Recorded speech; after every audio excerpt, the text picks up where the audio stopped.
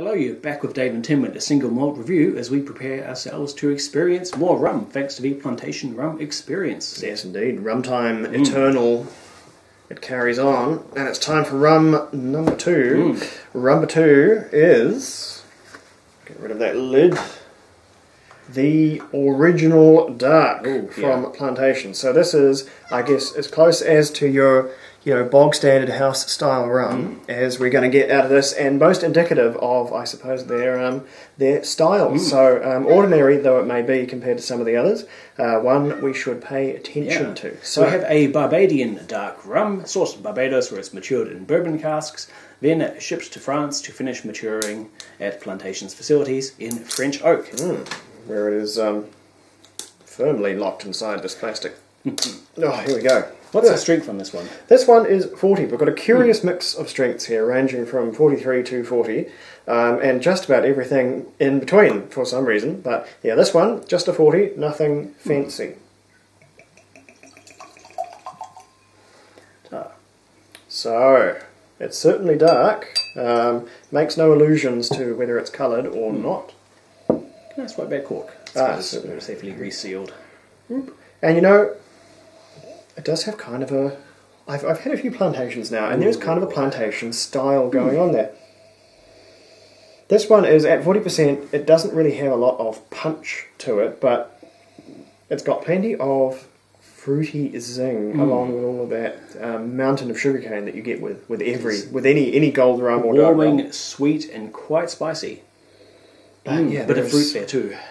And it's got a good banana on there as well, which is something I find as rums age, the banana escalates. I think some of the oldest rum I've ever tried that had a genuine age, not just a Solera suggestion, age in quotations, was many years ago. I tried Appleton Estate, 21 years old, which is still available, but astronomically expensive these days. So don't hold your breath for it appearing anytime soon. But don't count it out either. That one, the banana was real. So I've always thought of that as kind of the flag of how mature a rum is, how big the bananas are. Maybe not the most scientific way of gauging a rum's age, but it's worked for me. And the bananas here, non-trivial. So maybe this does have a little bit of maturity going on, despite its sort of otherwise ordinary presentation. Well, I've just tried it at its full strength, and that is a flavoured journey. I held it there in my mouth for a while, and it evolved. There's first a bit of heat, which is surprising considering the restrained 40% ABV. Then there's sugarcane, then there are fruits, and then it goes into some pastries and cooked fruit. It is a real flavour journey. That's pretty fruity. Yeah, that's very juicy, actually. That's bit of hint of black tea. Interesting. Just a little bit of tannic property coming through, maybe from those French oak. I think any sort of black tea, those darker tannins will definitely be from the French leg of its maturation rather than the bourbon. But that fruit is presumably from the spirit. That was presumably there from birth, and it's really pretty.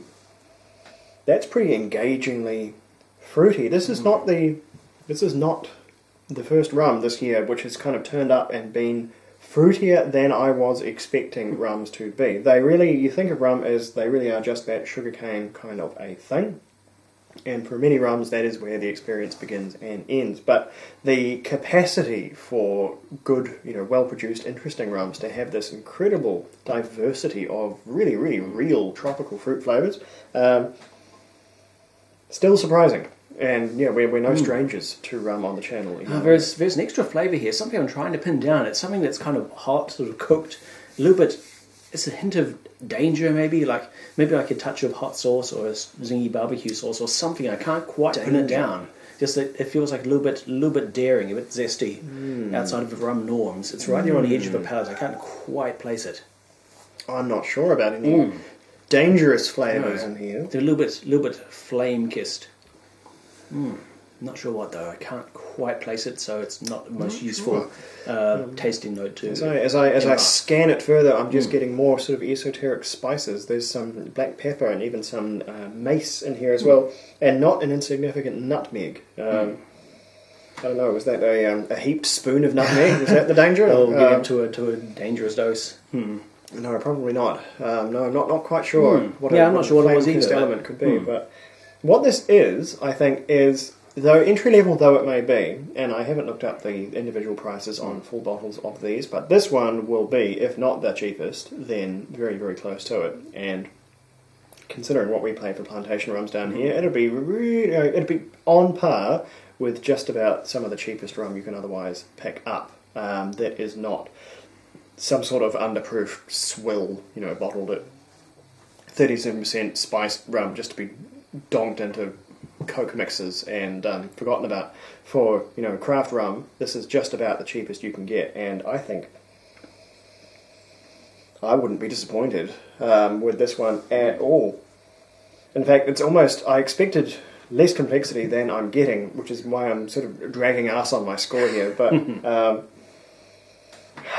we'll call this one slightly lower resolution, but I really do kind of like this quite a lot. I might be coming very, very close to the white rum, actually. The white rum was definitely more abnormal. The white rum had more dynamic and more unique, strange character to it. This is certainly more conventional, but it's doing everything right. I think this might be just a carbon copy 88 from me. Okay. I'm going slightly lower. This is a very tasty and satisfying dark rum. It's not super standout in any particular way, but it is complex, it's layered, it's rich, and I'm happy to give it 86 points. Yeah, I think if there's a major knock on this one, is that it will probably perform better at 43. But you can say that to just about anything bottled at 40% or under, so maybe that's a pointless argument to make against it. But yeah, I think this would, a little bit of force would be the one thing that would help this, because I think it's got all of the flavours and complexity that it needs. It maybe just needs to turn up the volume a little bit to really, really come across. But for such an available one as this, you can make up your own opinion, and should, and let us know in the comments if you feel so inclined to do so, because we do like to hear the opinion of our fellow drinkers. So with that one, Slanger, we will be back around as rum time continues forever.